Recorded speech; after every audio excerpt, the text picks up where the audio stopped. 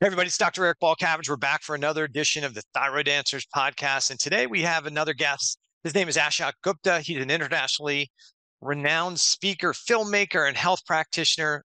He's dedicated his life to supporting and helping people with chronic illness, chronic health conditions. And so we're going to talk about what he's found with his research and what he utilizes in his work, in his programming, to help people overcome different types of chronic illness. So without any further ado, Ashok, welcome to the Thyroid Answers Podcast. How are you today?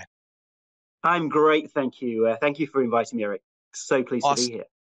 So probably one of the best places, and a place I always like to start, is to find out who is Ashok Gupta and why should our listeners be paying attention?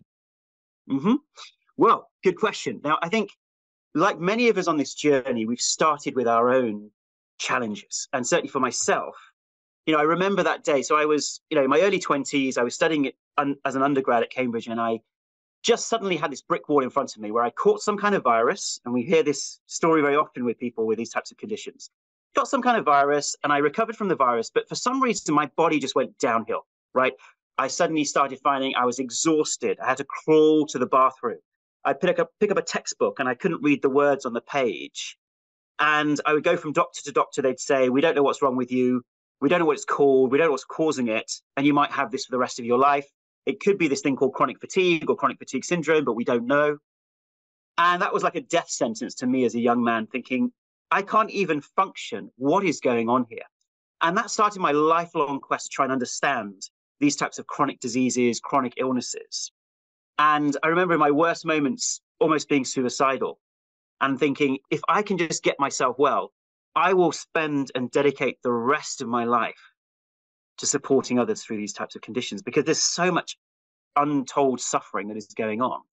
And then I researched brain neurology. I started understanding what I thought caused these types of conditions, got myself 100% better using some ad hoc brain retraining, and then set up a clinic to support others and published various medical papers on the subject, and then trained in various complementary and alternative treatments. And since then, we've obviously published an online program, an app, and then various randomized controlled trials. So it's been a journey for me, from my own experience to healing and recovering, and then finally looking to support others. Right. So what do you think is driving? What did you find through your own condition and through your training and research is driving many of these chronic health conditions and people struggling with, fibromyalgia? It could be anything, like any type of chronic health issues. What do you look at as maybe one of the contributing factors to these people who go from allopathic physician to allopathic physician, and when that doesn't work, they go to functional or integrated practitioners? Some people do fantastic when they switch from allopathic medicine to functional medicine, maybe do more trying to find the root cause, which is a term we use all the time in functional medicine. You got root cause. But are you finding there's specific root cause issues in people who struggle with chronic illness, or is it different based on the individual? We see it as a root cause, and we see the descriptions of these different illnesses, fibromyalgia, pain syndromes, even thyroid issues, as a description of a cluster of symptoms or processes, whereas we believe the underlying cause of this is in the brain. And if I may, I'd love to share the kind of hypothesis of what we believe causes these conditions. I think that will then be a foundation for the rest of our kind of conversation. So we start with the biggest principle of all. Why are we here? So let's start with the basics of kind of evolutionary biology. So we can spend an hour talking about the kind of philosophical perspectives, but let's take the scientific perspective. We're here because this brain, this body, this nervous system has been trained over millions of years of evolution to adapt to our environment, survive, procreate, and pass on our genes to the next generation. And many of us think that adaptive process has occurred just, within human beings, but actually those adaptive processes started even with plant life. Like we share, and I found this fascinating, we share 40% of the same DNA as a banana, which is just incredible if you think about it. So all those millions of years of evolution have all been about survival and surviving and adapting in our current environments. But what's changed? we are not living according to our genetic inheritance anymore. So we now have gone from a pretty much hunter-gatherer or agrarian kind of lifestyle to suddenly in the last couple of 100 years living indoors, in boxes, sedentary lifestyle. And in the last 20, 30 years, lots of toxins in our diet, lots of pollution around us, high levels of stress. And I could go on and on and on with that, the physical, emotional stresses, which have all then plunged all this stress into our buckets, our resilience, our ability to handle all of this stress. Yeah? And then when the water pours over the edge, then we get illness, we get dysfunction in the body, a lack of homeostasis. And so if that's our starting point, that survival is the number one priority. When we get some kind of insult on the body, so there are three or four main ones. So the main one would be a virus or bacterial infection, right? Another one would be some kind of toxic exposure, so mold or obviously even Lyme as part of a bacterial infection, or it could be some other kind of physical stress or some kind of pain that we're hit by. Those are the kind of three or four main things that we tend to get hit. Now, normally our bodies have this adaptive response. So it says, okay, this is the threat. Let me manage the threat. That's either switching on the immune system or whatever it may be. And once the threat has been dissipated, right, we switch back to normal, switch in the off position. Mm-hmm. But because of our modern environment, our systems are in threat activation mode almost continually in the background, this kind of low-grade background inflammation, low-grade protective responses, which in and of itself can cause thyroid issues and various stuff. But when a bigger insult comes along, I believe that our system doesn't fully switch off. Yeah, and we've talked about earlier on, you talked about the cell danger response and various things. Mm-hmm. Our system doesn't fully switch back to this we are safe position, but stays in the position that maybe we are still under threat. Because our systems want to err on the side of caution. They want to make sure, let's just keep our protective responses on just in case those threats are still visible. And Eric, I don't know, are you a Game of Thrones fan by any chance? I did watch Game of Thrones. Okay, there you go. Well, if people listening aren't, we can take the analogy of, let's say, a fairy tale. Let's say. So imagine you are King Eric. You are king of your castle and your kingdom. And you have an army, which is your nervous system. And you have your navy, which is your immune system. And it fights off various invading armies that try and conquer your kingdom. Now, along comes a threat. Let's take the COVID infection, because that's something that we all kind of have recently been acquainted with. So the COVID infection comes over the hill, and the army and navy are galvanized to fight off this infection, right? So they fight off the infection, and we go back to normal. But imagine there's a drought in the kingdom. There's a bit of weakness in the kingdom, perhaps based upon, as we said, this background low-grade inflammation, or we're fighting some constant threat off like pollution or toxins. So now our army and navy are in a drought, and therefore they're not as powerful, not as effective at fighting off the invading army. So now they fight off the invading army valiantly, but they've been left traumatized, just like soldiers in war become traumatized. And they come to you as the King Eric, and they say, King Eric. You might get used to this, by the way. King Eric, it's got a nice ring to it. I make my kids call me King Eric, so it's fine. Fine, yeah. Hopefully your partner as well. So yeah. And then, so then they come to you as the generals of the army and navy and say, right, we believe that we have fought off the threat, but we can't be totally sure. We would need all the resources of the kingdom. We need the metal, the wood, the corn. Everything needs to be channeled because we need to protect the kingdom. Because if the kingdom falls, we no longer exist. Yes, it's number one. Survival is priority.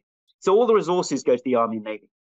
Now they keep fighting off this potential army, but now even a little child walking over the hill, they fire off their weapons of war because they're not sure what is going on.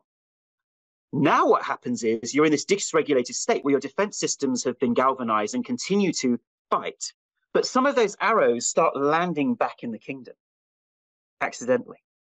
And that means that where we start getting some autoimmune effects, where the immune system now starts attacking healthy cells, maybe in a passive way or in a more aggressive way. Then we also find that spies can come in. So normally there are resources that go to the Secret Service who make sure there's no opportunistic infections and bacteria in the kingdom, those spies. But suddenly they start flourishing as well. So we now have a system that is stuck in over defense mode, which is not designed to do, which then causes autoimmune and inflammatory effects in the body itself, in the kingdom itself, but also allows opportunistic infections.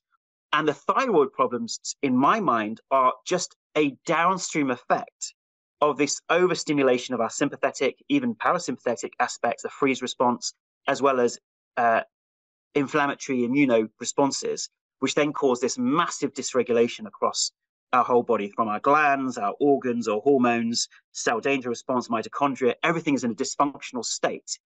And we might think, well, what's wrong here? What's going wrong? No, the body isn't doing anything wrong. It is performing what it thinks is the best strategy for survival. It's just that it's maladaptive to what has happened. So that, in a nutshell, is how we look at it. And for the listeners, this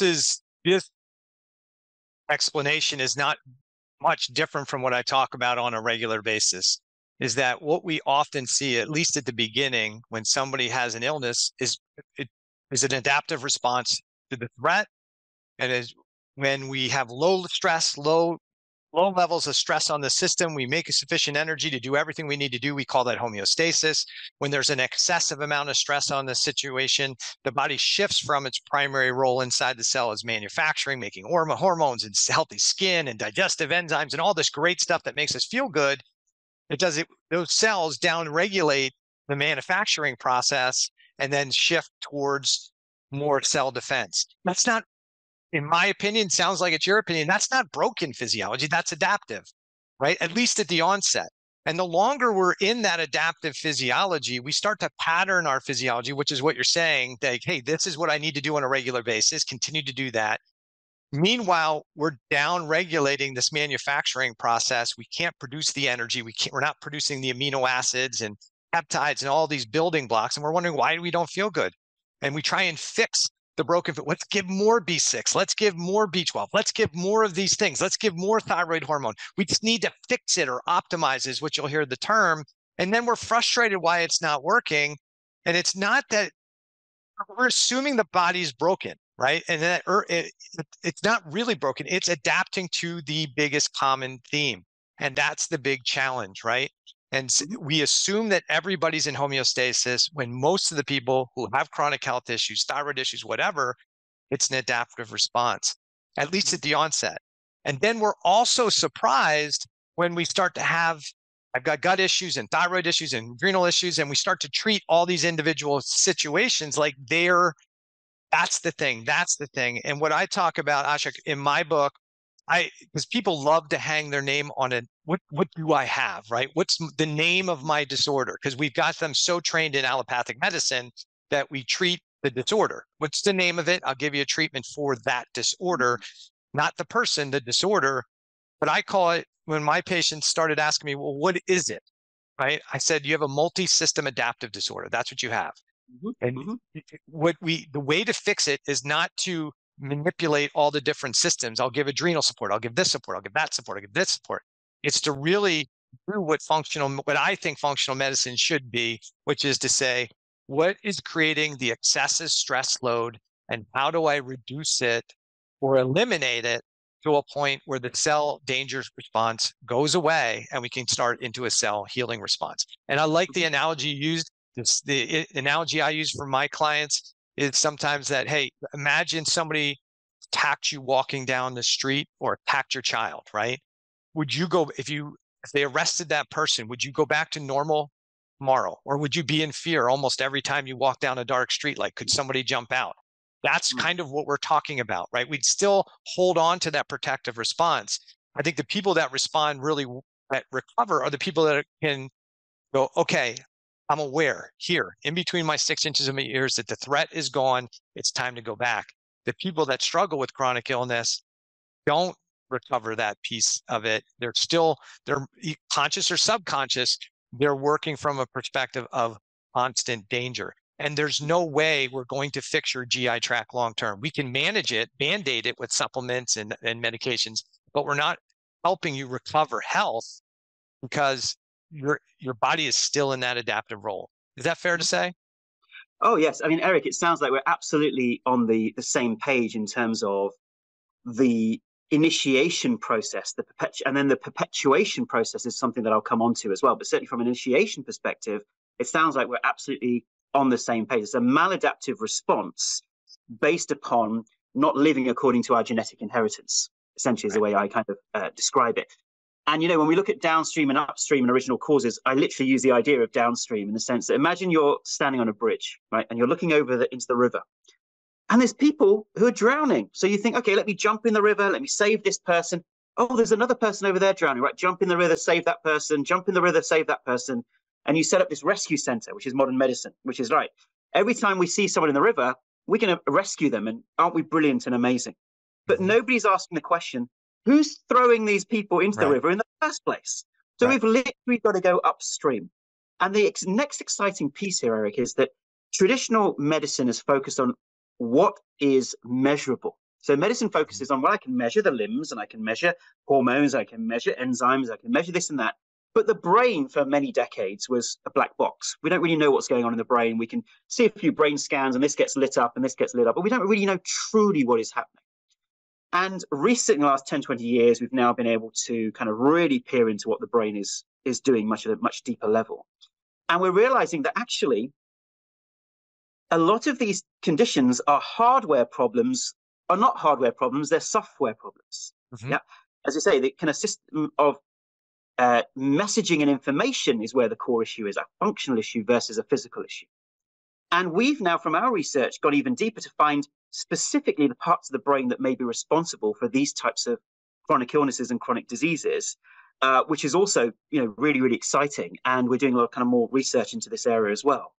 And so that, I think, is now this next era of medicine. I truly believe in 5 to 10 years' time, if someone comes with one of these conditions, I hope that actually brain retraining is what is then prescribed for them because there's enough of an evidence base behind it to support that type of approach. And of course, that might be in complement to the downstream approach as well, which is looking at supplements and medications that can support the body in this state that it's in. But primarily, in addition, we would also look at the brain retraining. And I think that's the exciting era for medicine over the next 10 years. So if somebody's we talk about this, hey, an appropriate, right, adaptive response to a threat, right? But let's say now that acute approach, like everybody has a stress response. I got a virus, I get sick, all these systems kind of downregulate. We upregulate the inflammatory system. That's a cell danger response. But a lot of us, in 7 to 10 days after that virus, it goes away, right? What's different for the person doesn't recover? What's going on differently? What have you found is going on differently for that person than the person who recovers easily? Right. So this is the exciting neurology. We believe there is something fundamentally different in the brains of those people who go on to have these maladaptive responses. And we believe this actually starts in the womb. Right. So let me characterize this hypothesis here. It is an hypothesis. We all have 2 brain structures that I believe are involved. The first is the amygdala, which are 2 almond-shaped structures that sit behind the eyes. And they are our threat response. So they essentially decide what is threatening in our environment. And traditionally, they were associated with PTSD and anxiety and stress. But of course, the brain doesn't differentiate between, oh, this is an emotional threat. This is how I'm going to deal with this. This is a biological threat. This is how I'm going to deal with this. The brain's structures simply say, what is threat to my survival at whatever level? Let me create the appropriate response. So now we're realizing the amygdala is involved in immunological and pain responses. So that's one part of our brain that I believe is different in these types of patients. The second is the insular part of the brain. Now, the insula doesn't sit in the limbic system. It sits between the cortex and the limbic system. And its responsibility, or one of its responsibilities, is to take in all incoming data from the body, including from the vagus nerve, assess that information in terms of our nervous system, our immune system, our threats, and then create the appropriate biological mechanisms that ensure homeostasis and survival. Right. So that's another role that the insula has many different roles, but that's one of them, is to take in this incoming data. And we believe that we often see that people who get these types of conditions, and it's not saying it's in the mind, so let's be very clear about that, they often have experienced or are more likely to have experienced adverse childhood experiences. Right. And those adverse childhood experiences create the factory setting of our amygdala and also potentially our insula as well. So we know that the amygdala is impacted by how stressed our mother was while she was pregnant with us. Also, the birth experience. Then, of course, the first 5, 10 to 10 years of life, depending on how much nurture we received, our amygdala will determine the level of threats in our environment, both at an emotional level, but also at a physiological level. And that's the key extra piece of neurology. Then, when we become an adult, what then happens is those patients, or those people who have a more sensitized amygdala and also potentially the insular part of the brain, when they have a virus or a bacterial infection, their systems are more primed for defensive behaviors or hyperdefensive behaviors, because that's been primed at an emotional level, but also at a physiological level. So then, those types of patients, the brain errs on the side of caution more, that if this threat is still here, I need to keep upregulating my defense responses. And I say defense at a kind of aggregate level. Whereas somebody who doesn't go on to having these chronic diseases perhaps doesn't have a brain that responds in that similar way or that type of way.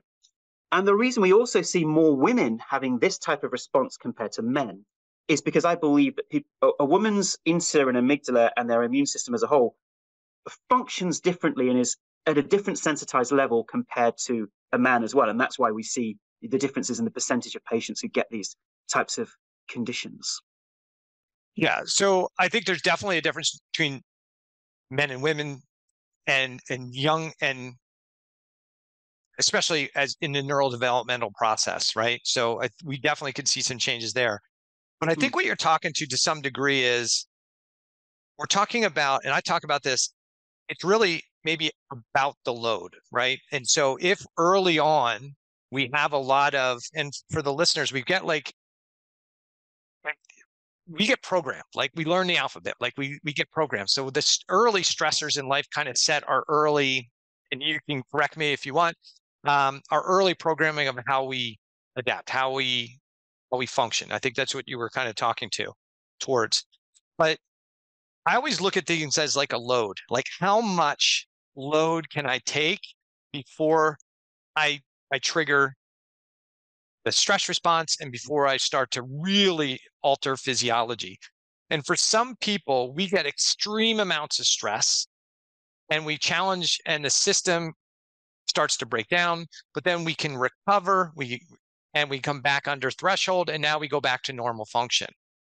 But if somebody already has a bigger cumulative load and they exceed that capacity, then and that extreme thing goes away, because of all the load they've accumulated, it makes it more difficult them to get below that threshold and to get back down to somewhere near a baseline. A lot of people have such a load on their physiology that they're almost always fluttering in and around that threshold level of constant danger response. So I think it's very similar, I think, into what you're saying, right? So, and at some point, we train this kind of primitive area of the brain that this is the normal operating mode. And for a lot of people, they don't assume there's any Tuesday. This is how it always is, right? And they don't know what good can be or what better is because they're always operating from this threat response. Does that make sense? It does. And I will say let's tease out two components here. One, absolutely, I agree with you. If the system is already always under threat, it's filling the bucket quite easily, right? So when we say filling the bucket, our resilience, our ability to handle the stress of our environment, mental, physical, emotional. So stuff keeps coming in, and it's coming in at a faster rate because we feel like we're under threat a lot of the time. So that is one component. The additional component, which is a really fascinating neurology, is that when we have this type of brain, this type of insular and amygdala, it's more prone to conditioning effects. So new learning effects, classical conditioning, neurons that fire together, wire together. We know that the brains of those people are more likely to learn new stuff, which makes them more prone to having these diseases. So it's not just the load capacity, but it's the conditioning, being how prone they are to the conditioning effects. And there's one line in a book by one of my favorite professors, Professor Joseph Ledoux, who's almost the kind of godfather, the kind of forefather of kind of conditioning effects in the amygdala specifically. He did a lot of research, a lot of animal research. And he says that when the amygdala is on high alert, it is prone to learning new conditioning effects to otherwise neutral stimuli. Mm-hmm. And this gives us a clue, and I believe this is the root cause of a lot of diseases, to the vicious cycle that starts occurring. The brain is in this hypersensitive mode. It is stimulating the immune system with the inflammatory markers, and it's also stimulating the sympathetic nervous system. So we know patients often describe feeling wired but tired. They kind of feel like there's something going on. But sometimes they have the freeze response as well, with aspects of the parasympathetic nervous system being stimulated unnecessarily at the same time. Now, that's because of the conditioning effects, and we have then this lack of homeostasis. But there's an extra piece which is so fascinating that I believe then goes on to cause long COVID, chronic fatigue syndrome, fibromyalgia, which is these symptoms in the body are normally neutral. The brain just thinks, hey, I have symptoms in the body, no big deal. But this new conditioning occurs in the amygdala and insula, where it starts perceiving these symptoms as potentially representative of ongoing threat. Danger, yeah. So those symptoms then loop back to a hypervigilant, hypersensitive brain. The brain says, I knew we were in danger. Look at what I can feel in the body. Right, we need to trigger hypersensitive, these defense responses. Triggers the defensive responses, causing symptoms in the body, looping back to a hypersensitive brain. Then we get caught in a secondary cycle, which is the vicious cycle, which then means we're stuck in a process of ongoing illness because the output and the input of the system have got linked. And we know from physics, right, if you get a wave function, it has to be because the output and the input systems have got linked in some way. So the stimulus was a neutral stimulus, symptoms in my body. The meaning or the interpretation was, that doesn't mean anything. The response was nothing. Now the stimulus is symptoms in my body. The meaning is, this is dangerous. It's characteristics of me having this lifelong incurable disease that I can do nothing about. The response is, we're in danger. Trigger the immune system and nervous system. That then loops back to becoming a stimulus, and we now have an integrated stimulus meaning response loop. Yeah. So for the listeners, essentially what we're saying here, you're essentially training the body to be really good at responding excessively to things, right? And so we're training the body to be really perceptive to anything that could generate pain, and we get really good at those. We get stronger at having this protective response. It becomes more of a built-in system that we become really efficient in. The problem is, as we become really efficient at firing off, oftentimes it's happening inappropriately, right? Like, I just stepped on a rock. That shouldn't initiate a systemic inflammatory pain response when I just step on a rock, right? But that's the key that happens. And this is maybe a little bit technical, but when we're talking here a lot about the nervous system. And when we think about a nerve is like in a very negative state before it fires off. But it takes a lot of stimuli to get that nerve from its negative state to this positive state that it fires off. But the longer you have this neural input coming in, those nerves get closer and closer to threshold all the time. And so instead of before, maybe it took you a stimuli of 100 to get to threshold where you would fire off your nervous system. Now you're already at 98, 99%. And so any little bit of stimuli and you're firing off a nervous system response to something that should have never created that. Just think about your spouse when you come in and you put a glass on the kitchen table and they just got done cleaning up and now they're like, what are you doing? Why are you putting it? You're like, wait a second, I just put a glass on the table. But there's their tolerance at that point. Something is creating that chronic stimuli, emotional stimuli that's causing them to fire off inappropriately, because nobody should be upset about a glass being put on a table.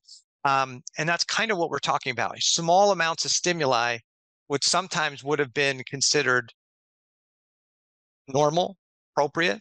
Now we start to have what we would normally consider an excessive or an inappropriate response. Is that fair to say? Definitely, Eric. And I would say that this is that trigger happy response. Yeah. Mm-hmm. And so many patients notice that they become a bit more sensitive to stressful situations, or a lot more sensitive to stressful situations once they are in this dysregulated state. Mm-hmm. And not only that, we can see how that also then is appropriate to the sensitivity reactions or sensitivity illnesses we treat. So mold illness. Someone has an exposure to mold, 100% mold creates a 100% reaction. But once the system is conditioned to do that, it errs on the side of caution. So now 5% or 1% of the original mold exposure can cause a 100% response in the nervous system and the inflammatory response that occurs. So once again, this is where the system is now trained as a protective response, as the right evolutionary biological thing to do, which is to efficiently respond to threats in our environment. The problem is it's too efficient. It's learnt it too well. And so I often say to my patients, your evolutionary biology is too good. That's what's going on here. A reframe there. It's too good. It's doing it too well.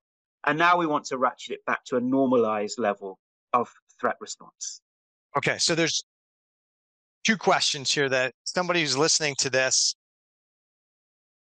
may be thinking. One is, so Ashok, you're telling me that what's wrong is my fault, right? I'm making this, you're telling me I'm making this happening to myself, right? So that's what somebody's thinking, like, hey, it's all in your head. This isn't a real thing. This is you making this occur. What would your response be to somebody who's thinking that? It's not in your head, but it's in your brain. And differentiating those two aspects of conscious awareness and rationale versus something that's unconscious, that's beyond our ability to currently influence. This has happened accidentally without a patient's knowing. So we know that the inferior and amygdala parts of our brain, they are unconscious. They're in the limbic, or they're just sitting between the limbic and the cortex. They're not our fault. We don't directly control them. But what we do in our program is we train a patient to be able to regain control over these unconscious processes that previously they didn't have any control over. So it is not a patient's fault. And that's where often people have this misnomer that because we are saying that it's caused in the brain, somehow we're saying it's conscious or someone has deliberately done it in some way. No, it's very unconscious. The brain is simply an electrical kind of hub of information and learnt responses, of which our consciousness is a very small part. Our consciousness is maybe 5 or 10% of what the brain is actually doing and processing, and all this. Our heart's beating, our thyroid, when it works well, is all being functioning. What's controlling all of this? I believe it is centrally in the brain, and therefore a lot of that is unconscious, and therefore it's not someone's fault. It's in the brain, not in the mind. Right, and I guess maybe a simple way for somebody to understand how powerful the brain is and how it can be trained for good or for bad is your brain knows you have a foot, right? It's been trained to know that there's a foot. But if you lose that limb, that brain still thinks, at least for a period of time, that you have a foot. And so you really have to work on training that part of the brain over time that foot is not there. So the brain has kind of its own computer software that's going on up there, and what happens up there oftentimes is based on many times just based on the input that comes in determines the output that comes out. And if we build that certain pathway that you're talking about, we make that pathway really good at, hey, everything is pain coming in, then the perception coming out is we've got to adapt to the stimuli. So the second question might be, okay, now what do I do about it? If this is potentially a problem for me, I'm a person who's got some chronic health issues, how do I change that? What's this? How do I go about doing it? And there's lots of techniques out there. Bruce Lipton was a guy I talked with early on in my career. I think I was still in school when I met Bruce Lipton for the first time. Joe Dispenza's out there showing how the mind and what goes on in the mind can change our blood chemistry, our stool tests, all these things in a very short period of time. There's other people and there's other techniques, but in general, most people want to know if it's subconscious, it's in my mind, how do I go about changing that? I mean, do I really have control to change it? Yeah, so this gets to the crux of it. So first of all, we don't even say it's in the subconscious mind. We say it's in the unconscious brain. So it's parts of the brain that we have no a conscious awareness of, but we can influence. Yeah. And you talked about this kind of, this electrical system, or I talked about the electrical system. Let's imagine a car, right? So what generally happens with our car before, 20, 30, 40 years ago, the tire would go wrong or the door wouldn't open and we go and get it fixed at a mechanical level. But now, when you go to the garage with your car, a lot of the time it's an electrical system that's the problem, and they plug their computer in and they reset the electrical system, and lo and behold, everything starts working again, right? And in a similar way, a lot of these modern diseases are software problems, not hardware problems. Yeah? It's not the physical hardware, it's how the hardware is organized and the information sent to it in terms of how it should organize itself. And that's good news, because we have more influence over that than something that's physical that we can't actually fix. And so coming back to our analogy of the Game of Thrones or the fairy tale, those generals are coming to the weekly meeting with King Eric and saying, hey, we're still under threat, we believe. We need to keep initiating these defensive responses. Brain retraining is when King Eric says, hey, generals, you've done a fantastic job. Well done. You've defended the kingdom. We're still here. But you can stand down now because we are safe. We are no longer in threat. And I can assure you of that. And the first time you say that, those generals aren't going to believe you, because they've been conditioned and trained and traumatized over years to believe we're still under threat. And when they see a child coming over the hill on a donkey, they're like, that's a threat. We need to fire off our arrows and whatever. So the first step is, the core step is training them that we are safe. Yeah? And this is something which is very different to cognitive approaches. So some people say, oh, isn't what you're doing like just cognitive? I say it's very different to cognitive. And so we're training the brain. Let's take the analogy of driving a car. Like when you first learn to drive a car, if you were taking a cognitive behavioral approach, you'd sit there on your first lesson and think, right, if I really want to drive this car, I can do this. I have positive thoughts. I'm going to let go of any negativity. I'm going to believe that I can drive this car. But that isn't going to help you drive the car. What's going to help you drive the car is to train your physiology to do it. So you take your first driving lesson, you move the steering wheel, you press the accelerator, the brake, the gear shift. To the Americans, you don't have your gear shift, but you shift all this stuff and you train your nervous system. So eventually after 10 or 15 lessons, you can listen to the radio, make a phone call, eat a sandwich. And all of those systems are automated in your unconscious brain. You've learned it at a neuroplasticity level. Because the brain is neuroplastic and flexible, it can learn new stuff and can do it automatically, just like learning a musical instrument. What we do here is we train our nervous system to come out of this defensive response. And you might say, well, how on earth can we have control over our immune system? How on earth can we have control over this nervous system when it is defending us? I'll give you an example here. So let's imagine I took a slice of lemon, a really, really tangy lemon, and I placed it on your tongue. It's a very tangy lemon. And you bite into the lemon. Oh, gosh, it's really sour. It gets your mouth to salivate. All these salivating, all this tangy sensation in your mouth. Now you're salivating. Now, most people, when they go through that experience, they get saliva in their mouth. Now, isn't that incredible? We know consciously that that lemon doesn't exist. And yet, me just describing that creates an unconscious physiological response in your body that you didn't even know you didn't have control over, right? We literally can't control our saliva just through that type of suggestion. So in a similar way, we're able to actually target these defensive responses and inform our brain that we are safe. Yeah? Now, the first, and the 3 R's of the kind of process. So the first R is relaxing the nervous system. So that's where we incorporate breathing techniques, meditation techniques, calming techniques, anything that helps calm the nervous system at an overall level. Yeah, and that's nothing new or different. That's what a lot of different treatments and programs encourage. Yeah, and the way to look at this is, imagine a field, and our stimulus interpretation response that we're in danger is like a river flowing through the field. Now, we need to divert the river.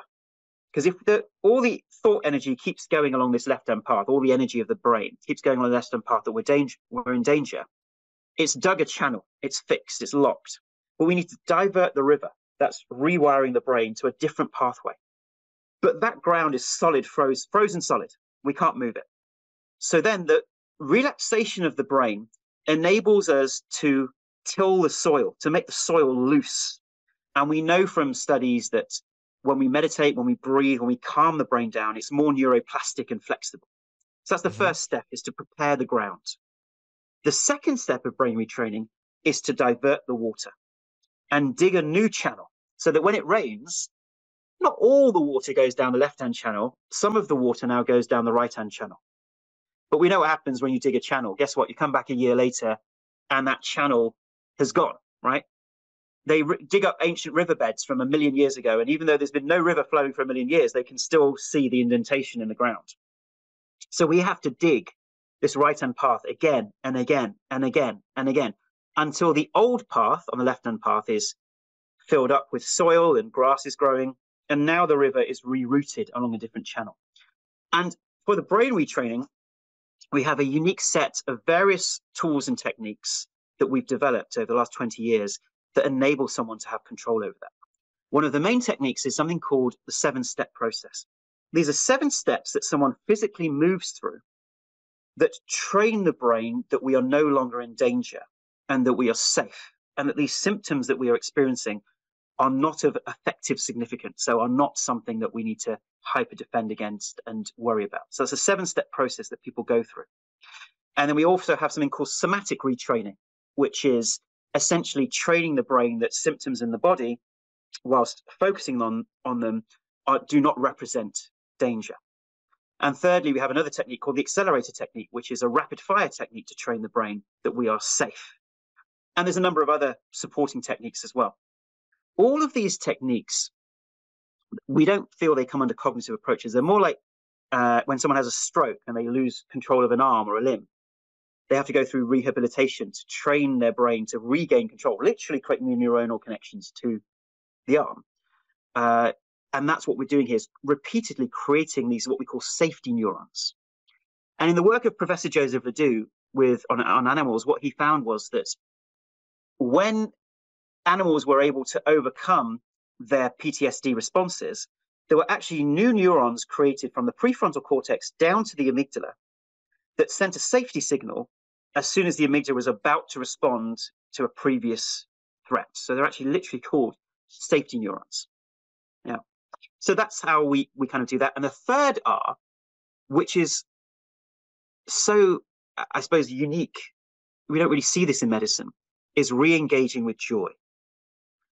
When patients are in chronic disease states, they're often depressed, they're anxious, and this feeds the fire of defensive responses. And so this third R, re-engaging with joy, is all about helping a patient in the longer term control their stress responses so they don't get relapses, and instead understand what helps keep a settled nervous system. And part of that is being able to re-engage with the joys of life that perhaps previously they have ignored because they've just been focused on healing and getting well. And that's, for us, important. We don't want just people to get well, we want them to stay well. So we look at the underlying causes of their stresses, what may have precipitated the illness in the first place, some of the emotional challenges they're perhaps not dealing with, and go on to then leading a life which is more reflective, less reactive. And this is also an important part of longer term healing. And many people are surprised when they come into our program. They think it's just a program about brain retraining, heal, get on with life. And they realize, oh, wow, I've healed, but now this is a whole personal development program about how I stay well and how I stay happy. Because staying well also means the science of happiness as well. All right. So I've got a bunch of questions after coming through that, right? So how are you determining that what's driving somebody's chronic illness is brain-based only and not by some chronic infection or something else that's going on? How are you making the decision? Or are you saying that really doesn't matter? I can override the programming with a technique to do it. Just like somebody who's, let's say, an ultra runner who, even though they're going through the pain cave, they can kind of will their body to continue to go and come out the other side at mile 80. I can barely run. My feet are killing me. Everything hurts. I'm throwing up. And somewhere around mile 95, they're like, all right, here we go. I'm good. I had to go through that pain cave and come out the other end. It's a real threat going on that whole time, but with the right mindset, because really what makes the difference between somebody who can do it and who can't do it, it's what's going on in the brain and in the mind. And part of the training is training that amygdala, right? Down training it, that even though I'm in pain, this is not a problem. This is not a thing to be concerned about. This is not a reason to shut down my physiology. This is tolerable. This is good. Isn't that essentially what we're doing with it in ultra endurance sports? Something like that is retraining the amygdala to have to not be threatened, right? Is that, like, I mean, look at Alex Hobel, who's free climbing faces of rocks with which most of us would say is ridiculous. There's no way you would climb the face of Al Capitan without a rope, right? Because everything can go wrong. And here's a dude who his amygdala is getting no danger signals, essentially, it seems like, right? So right, exactly. I guess it's too many questions at one time, but how do you determine if somebody has a real threat or not? And then I guess the immediate piece to that is, does it matter? Right. So first of all, anyone who comes onto this type of brain retraining program, we always say to them, get everything checked out by mainstream medicine first. Go along all the avenues, because absolutely there could be something that isn't specifically a functional issue that could be causing a lot of the symptoms. So absolutely, people have to come to us when they've exhausted all other avenues. They've been down the mainstream medical route and they've discounted all the other possibilities that could be there. Secondly, coming back to this important question, it's a both and approach. So we don't say to patients, right, stop all your medications, stop all the other stuff you're seeing with your IFM doctor, only do our approach. It's a complementary approach. But more importantly, when our system is in a dysregulated state, of course there will be downstream physiological effects that are measurable that IFM and mainstream medicine will see as root causes, but they're just downstream effects. And I'll give you a classic example. We know that in chronic fatigue patients, there are opportunistic viruses and infections in their blood work, high viral titers, HRV, all kinds of things, because their immune system is now dysregulated. So it hasn't got the strength to fight off these opportunistic infections, which is what we see in the analogy of the kingdom. So there are now spies in the kingdom that we can't get rid of because the Secret Service hasn't got enough resources. But we also see that in patients with autism. So patients with autism, we know that their amygdalas are hyper-aroused and they also have opportunistic infections. But there are two, so you can see two very, very distinct and different diseases. But at the thing that's common, we believe, is this overstimulation of the nervous system.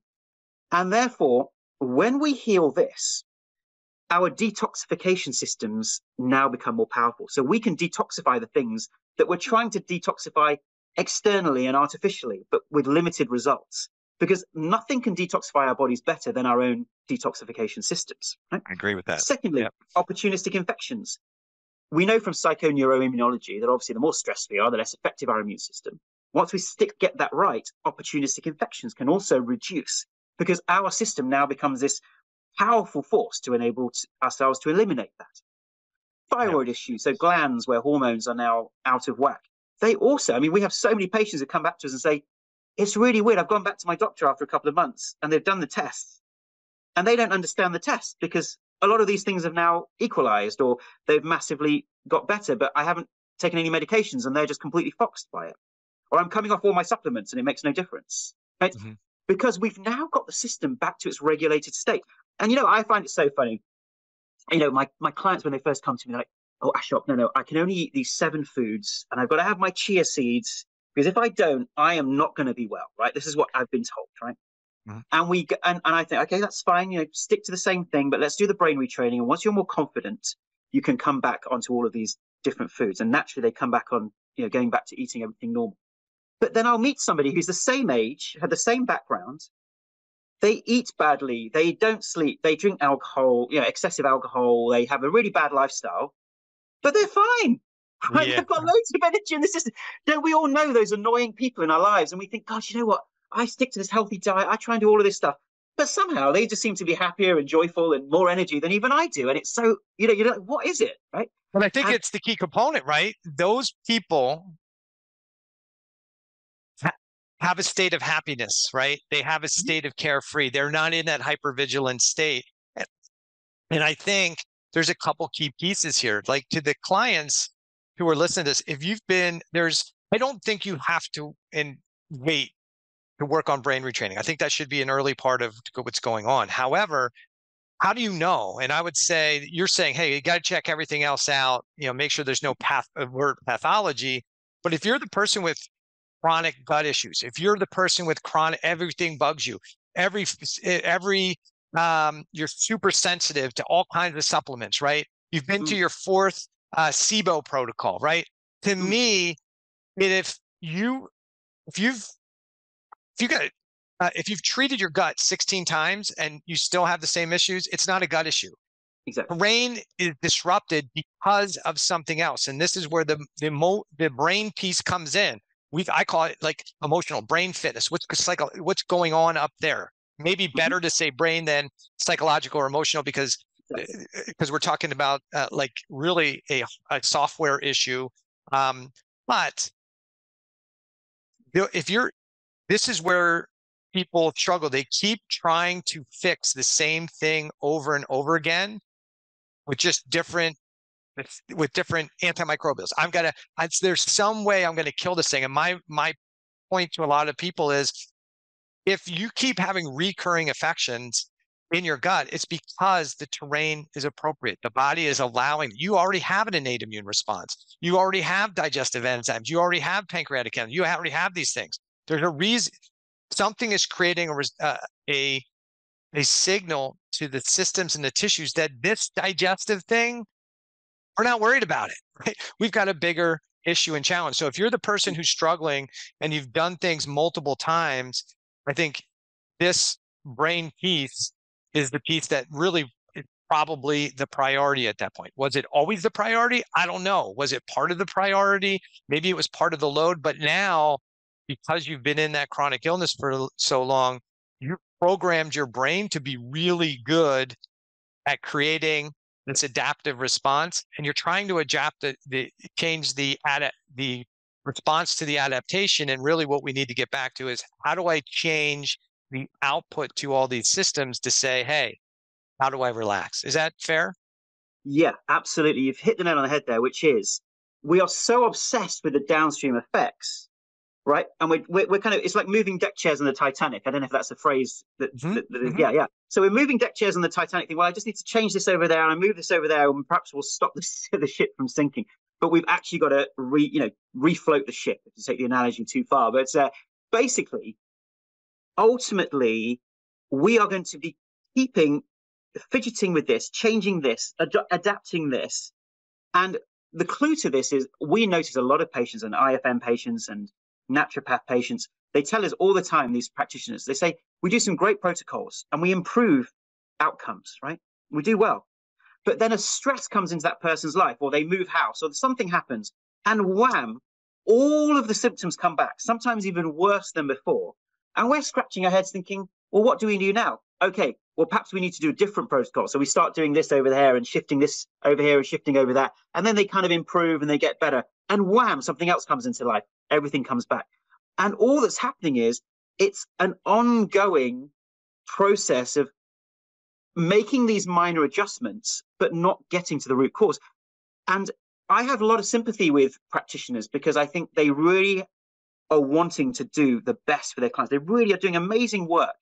But it's so frustrating when you get these chronic patients in, because nothing seems to really get them into the long-term health groove that they want.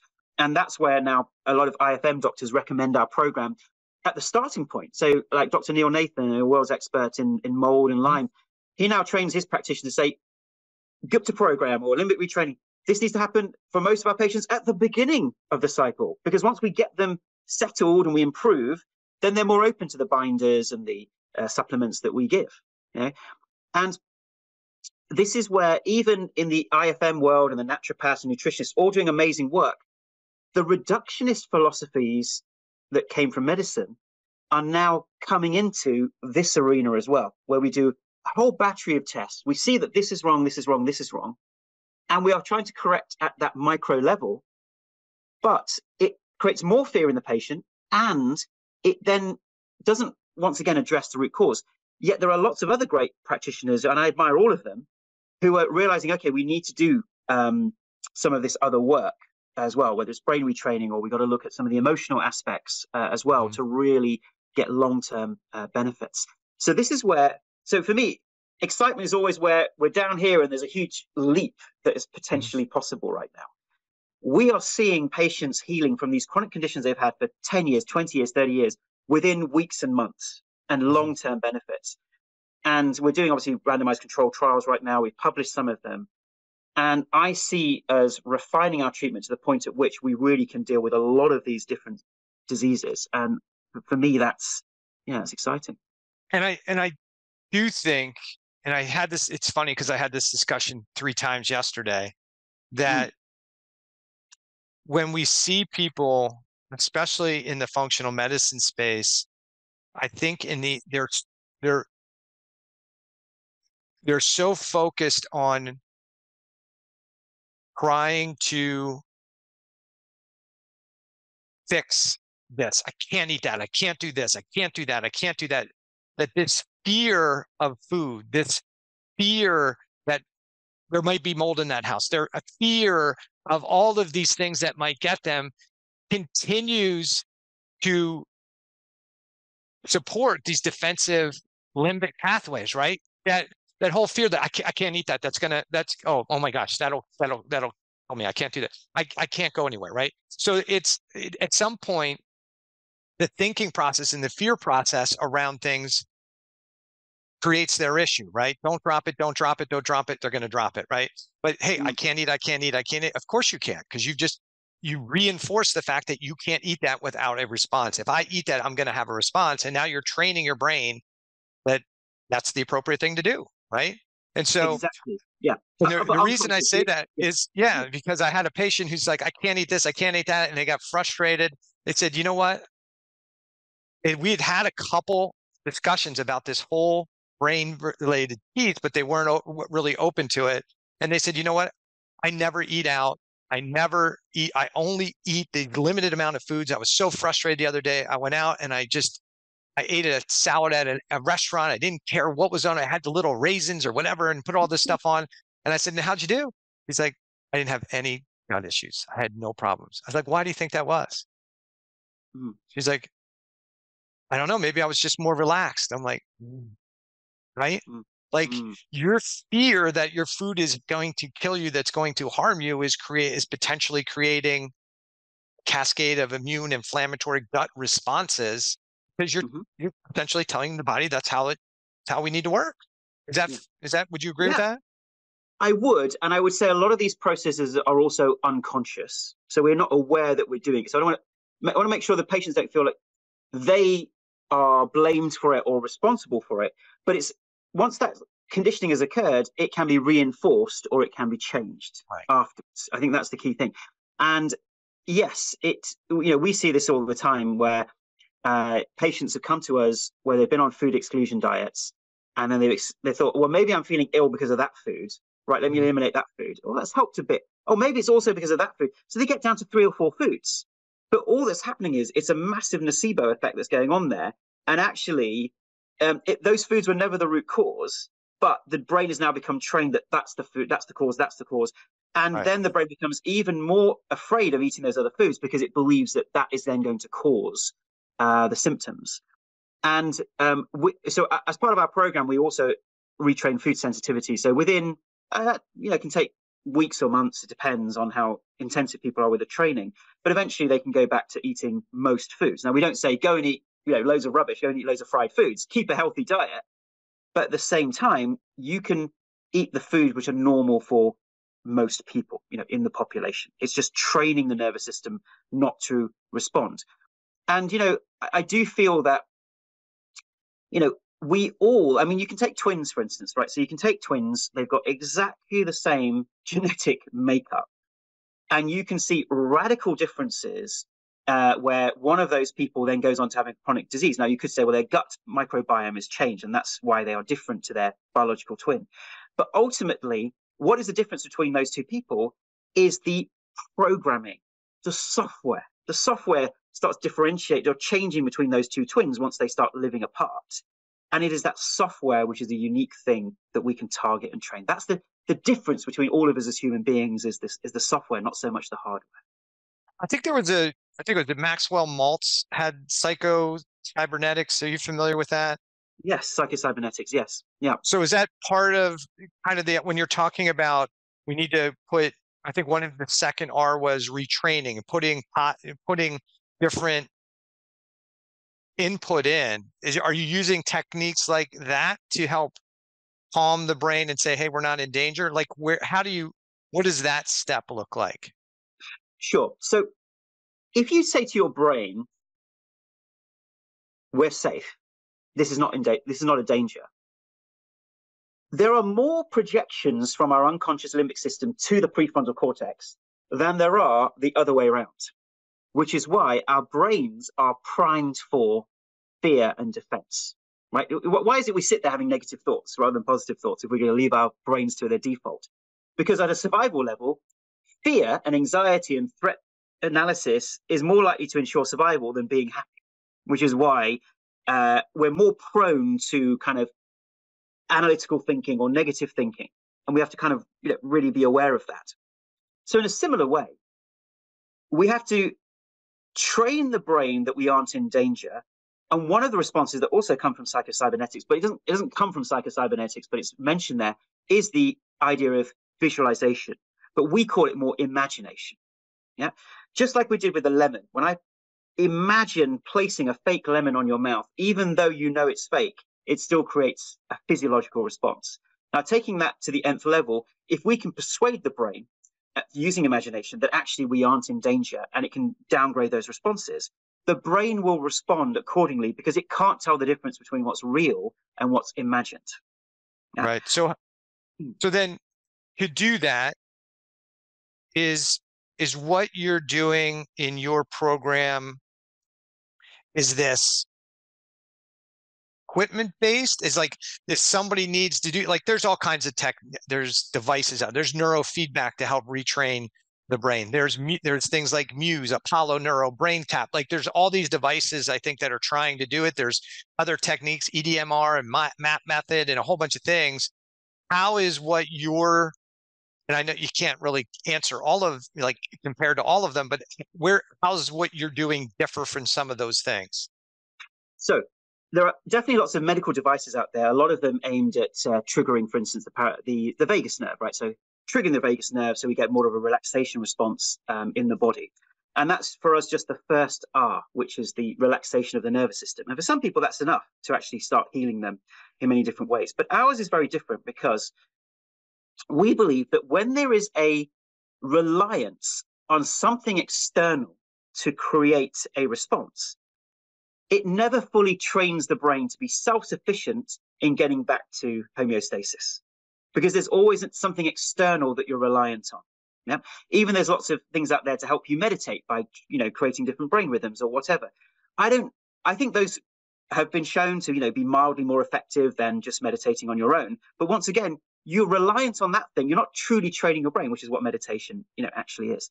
So ours does not rely on any devices. What it says is it's actually delivered as an online program. So it's an app with videos and meditations and exercises, as well as weekly webinars with myself. And for those people thinking, oh, I can't meditate, it's fine, because we have lots of exercises that aren't meditation for those who really detest meditation. There's lots of other great stuff. And it's delivered as weekly webinars. And then people can watch the videos, they can engage with the processes themselves. And then we also have 30 to 40 trained coaches around the world who can support people one-on-one with their brain retraining. And something which has been an absolute game changer, and we wish we'd done this years ago, we have now something called daily Gupta size, which is, apologies for the title. But what this says is most people with these illnesses are quite isolated. They're alone, they don't have these connections, and that often contributes to their conditions as well. We have daily Zoom calls with our coaches, which takes them through the nervous system regulation and also the brain retraining live on Zoom. And there's about 200 or 300 people a day coming on these calls. And it's a wonderful community state. It's a place that people feel like they're being nurtured.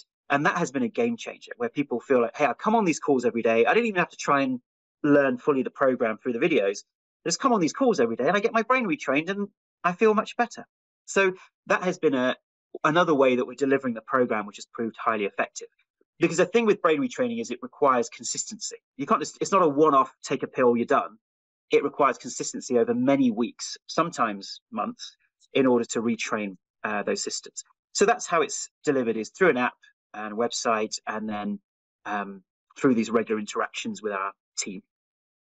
Yeah, and so for the people listening, I think in functional neurology, these are some of the things that ideas and concepts that we can retrain the brain. This is one of the things that we often do is if you've got a balance disorder or we see some challenges to the frontal lobe or different areas of the brain in an assessment, we can give you exercises that can retrain your brain. So the brain is moldable. It is trainable. We can make changes there, but it's just like training your muscle. If you want to build a bigger bicep, you got to work on it consistently to get a bigger, stronger muscle, and allow for some recovery so it can heal and repair. For the brain, it's the same thing. If I've got issues with different aspects of my brain, there are techniques that we can use to kind of retrain some of that neurology, to strengthen that neurology and help people recover. We do this with post-stroke patients with dizziness and balance disorders. And sometimes those people with other chronic health issues as well. But so the brain is moldable, it's malleable, it's trainable. You're training it one way or the other. That's, I think, what should be fair to say. You're either training it to be really good at chronic illness, or you're training it to be or better at health, for whatever that definition is, right? So if whatever the input is going to have an impact on the output. Is that fair to say? Yes, exactly. I totally agree with you there. And the reason that these processes have been used in physical rehabilitation is because it's more obvious what is going on, right? So if someone's got dizziness, we then train them and help them to regain their balance. Or if they've had a stroke, they can regain balance over the control of their limbs. We can physically see what's going on, right? We can see that now they can lift their hand. But the immune system and the nervous system is a bit more ethereal, right? And says, well, how on earth you can control a system? Yeah. And yet it is a similar process. You're training the brain, you're creating new wiring that enables the brain to stop these responses and come back to normal. So yes, these principles are proven in medicine. We're just now reapplying it to something that it's never been applied to before, which is, more fundamental in our system. So we're running short on time. I know you've got places to be. I got places to be, but I want to end with these two things. So from a practitioner who's hearing this conversation and saying, hey, this is maybe not the strongest point I do in my practice is help with this brain component. How can they learn the process or become how they can be more aware? Can they use the practice and can they learn the practice and use it as part of their treatment strategy? And for the person who's it's an everyday person who has chronic illness, are there places where they can go to find somebody who's been trained in your treatment strategy? Or where can they go to potentially consider this as a tool to help them heal and recover? Sure. So the first thing we'll say to practitioners if they're listening is that, a lot of this is lots of other, things out there, but we focus on the science of this. So we've actually published 3 RCTs, 2 recently, 1 randomized controlled trial on fibromyalgia, which showed that just after 8 weeks intervention, there was a 40% drop in fibromyalgia scores compared to the control, which was 0, halving of pain, halving of anxiety and depression, doubling of functional capacity. So there's some actual RCTs that was published in the Journal of Clinical Medicine. We've just published an RCT on long COVID, which showed that compared to a wellness program, which was diet, supplements, sleep, etc., our program was 4 times more effective at reducing fatigue and exhaustion and twice as effective at increasing levels of energy. And that was a 3-month program. So those are both published RCTs. People can see them on our website.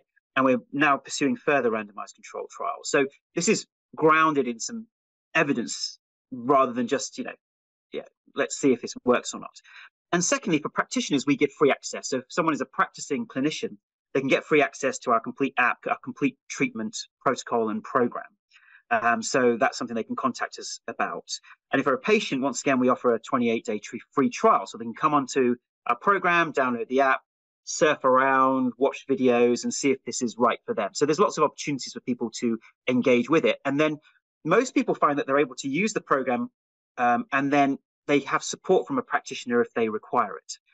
But the main thing I'll say to practitioners is we take care of the whole process start to finish. So if you're working with a client and you're doing the great work that you're doing, you can literally recommend they also do this in parallel, and we hold their hand through the whole process. Now, in terms of right from the start, introducing them to the program, getting them to join the events, supporting them through their recovery. It's a hand-holding process, such as the daily events. And the practitioner can simply just check in and support that client through whatever the work that they are doing. So that's how it works. And we are going to be having future educational training for practitioners on how they can integrate it into their practices, etc. Like, for instance, Dr. Joe Mather, he's clinical director of the Ruscio Institute. So Ruscio Institute, really big functional medicine doctor. Mm-hmm. And now they recommend, our program to the vast majority of their clients.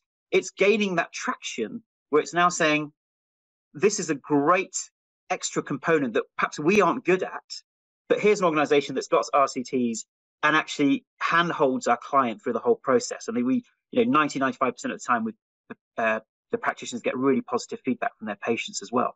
So that's how it can work and how it can fit into clinical practice. Awesome. So we could finish up. I appreciate you coming on. I could talk for another hour and a half probably on this. And so maybe we'll have to have you come back and talk in more depth. But where do people go to learn more about your program?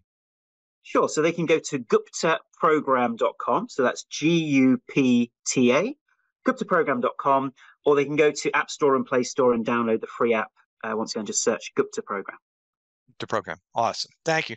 Well, Ashok, I thank you so much for coming on the Thyroid Answers podcast. I'd be more than happy to have you come back on and kind of finish this conversation and continue to get a little bit more in depth for the listener. This is another one of those good podcasts to share with friends and family. It doesn't matter if somebody's got what their name of their disorder is. I do think, and I talk about this in the book, emotional fitness, brain-based fitness, physical fitness, all these things are pieces of the puzzle, and you need to raise your level of fitness in all of these categories if you want to have long-term health and well-being. And so I think this could be a really good tool to help. So Ashok, again, thank you so much for coming on the Thyroid Answers podcast. No, it's been a delight. Thank you so much.